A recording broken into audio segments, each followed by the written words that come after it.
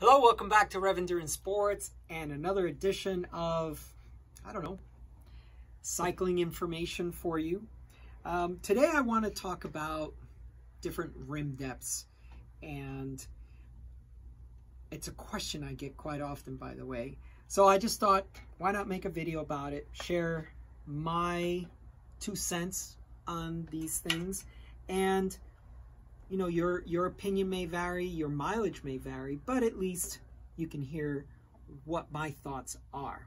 So, like every other video, please like and subscribe.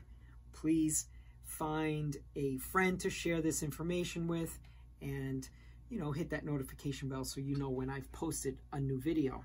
Okay, what I wanted to talk about is, wheels come in so many different rim depths, and when I talk about a rim depth, I'm just talking about this part here. So from the edge of the tire down to where the spoke meets the rim. So that is the rim depth. Now, there are many different applications for wheels, and in some cases there is the best wheel for that application. And then there are other wheels that are pretty much a general purpose type of wheel. You could use it for just about anything.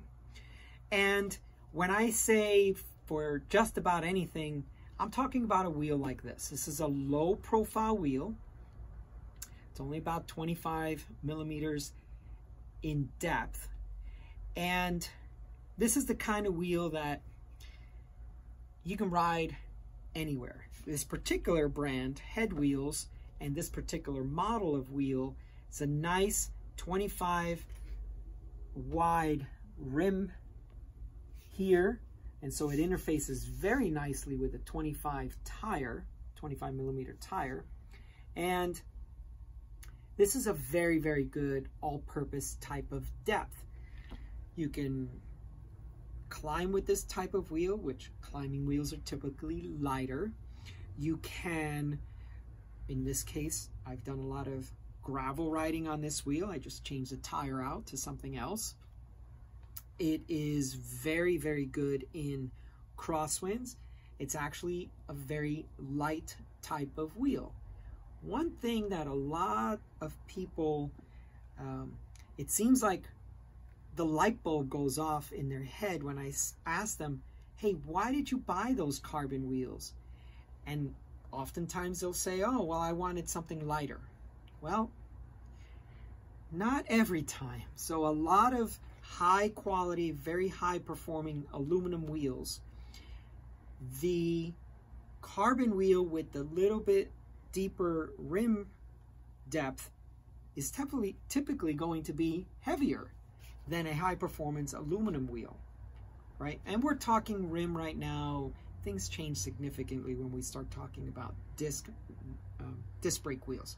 But a shallow aluminum wheel, high performance wheel can typically be lighter than a carbon wheel.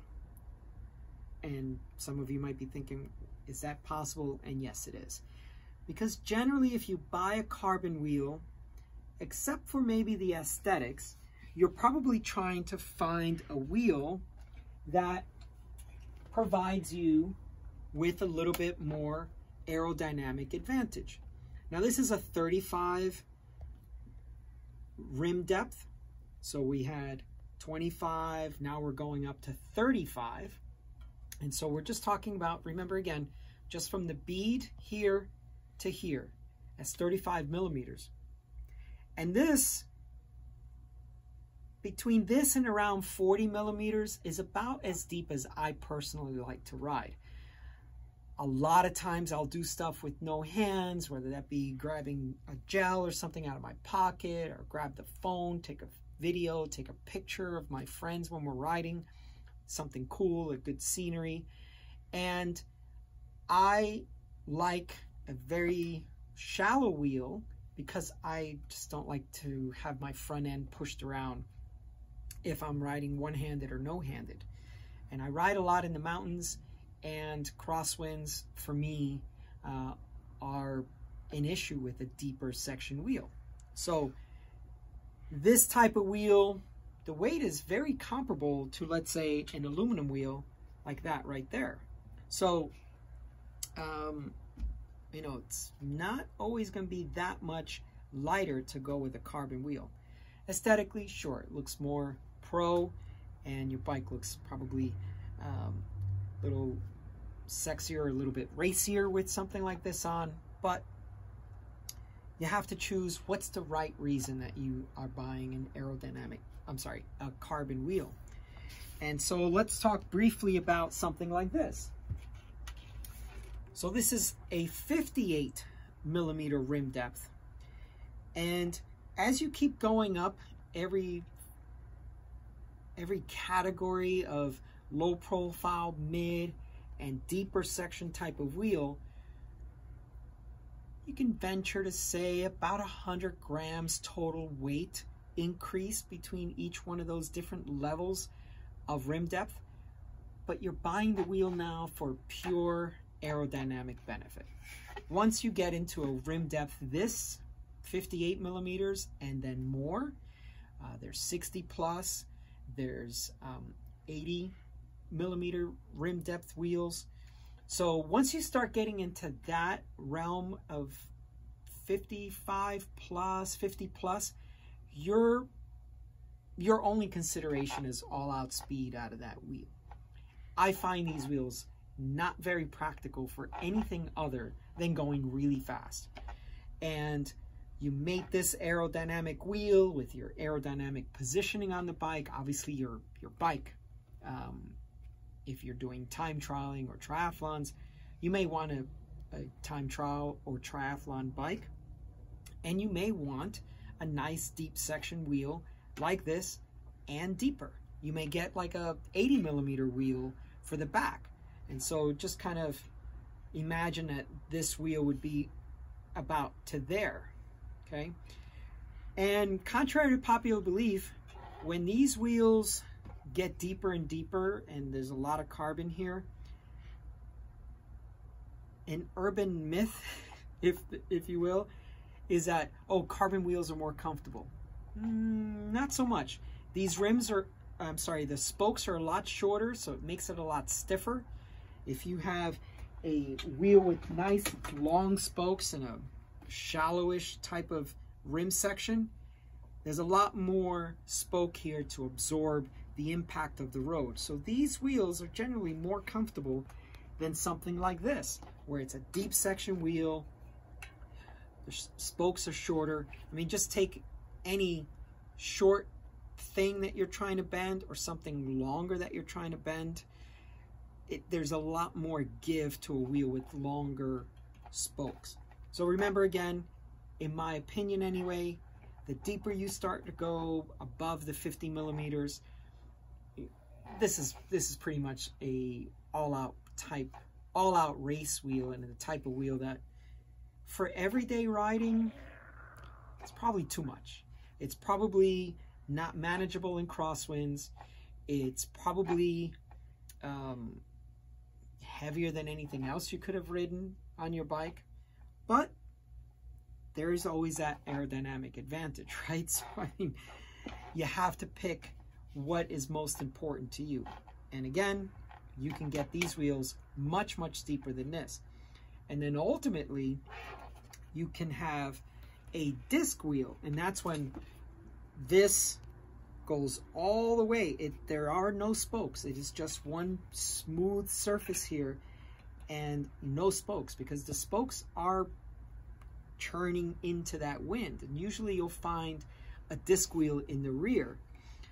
Unless, of course, you're looking at bike races from the 80s, and sometimes you'll see them running a disc wheel in the front and a disc wheel in the back. I mean, I was watching one of Greg LeMond's Tour de France wins, I think it was the 86, and they're riding a front disc and a rear disc. I can't even fathom trying to control that bike in any type of crosswinds. So, but if you are for all-out speed, the disc wheel, I mean, it is literally 87% or so, 87% more aerodynamic than a 32 spoke wheel, which this is not, but just to give you an example, a low profile 32 spoke wheel was a very common wheel for many, many years.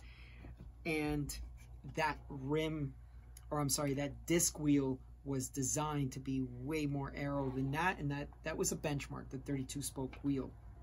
So just a quick recap. I think on my own personal level, I like a shallower rim, so it's a lot more manageable in any wind condition.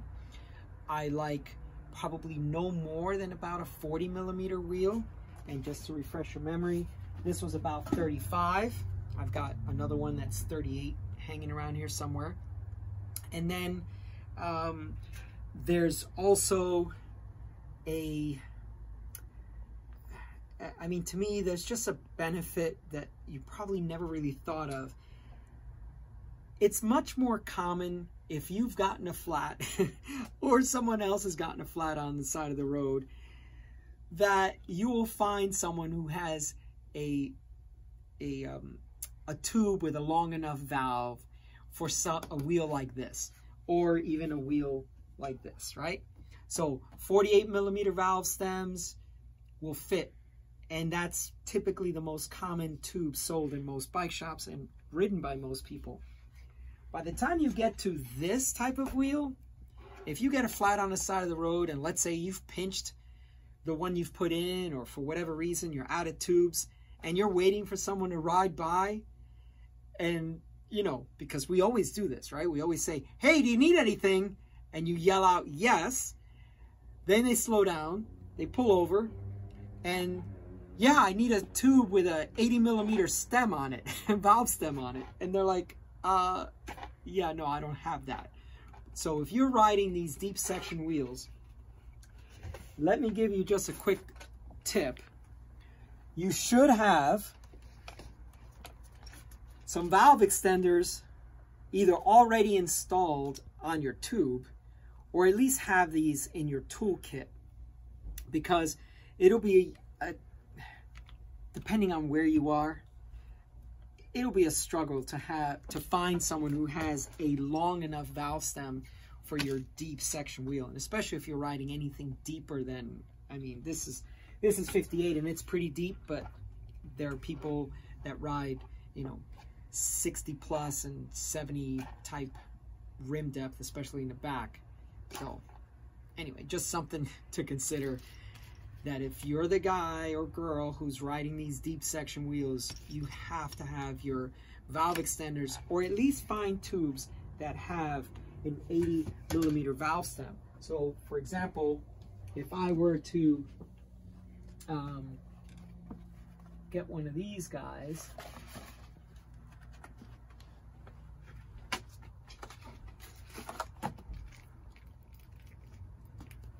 you're going to need at least that type of a valve stem for a wheel this deep. Most people aren't carrying these around. So now this is set up tubeless, and that's another situation as well. You need long valves for your tubeless setups. But anyway, enough about that. I do appreciate everyone who has subscribed to the channel. We're up to 551, I think, subscribers. Today's September the 24th, and I'm really excited that we are building this channel slowly together, and I want to put out a lot more content to you. So please make a comment below if you've been out on the road, gotten a flat, and now you don't have a tube with a long enough valve stem to put into your wheels. It's happened to me. It's happened to people on the road when I've come up on them and I'm like, oh no, I've only got a 48 and they've got something deep. So share a story with me. I'd love to hear it. And in the meantime, we will see you up the road.